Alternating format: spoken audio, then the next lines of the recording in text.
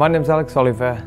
I run Brandon Boxing Club. I'm the head coach. I founded it in January 2013. We were based at the Brandon Carside Youth Club initially. We could only get in for certain hours a week, where now there's our gym, we can come and go as we please. We have the boxing sessions, we have strength and conditioning, we have women only, we have classes for disabled children. We sort of incorporate the whole community in this club now. It's fantastic, it's used 24/7.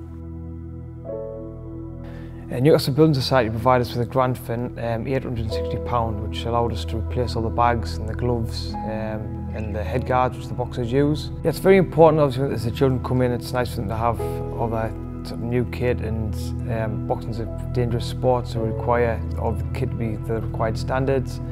If they're coming in and the kit's damaged, it sort of can be a little bit off-putting. It's nice to have this gym as it is, all pristine equipment, as the grant from Newcastle Building Society provided us with, so it's been really useful. Believe it or not, I'm a customer there, and I just get chatting with them all when I go in. The staff's really friendly, and it just snowballed, and I got a British Empire medal in the New Year's Honours list, and they actually asked me to go and open the branch in Durham.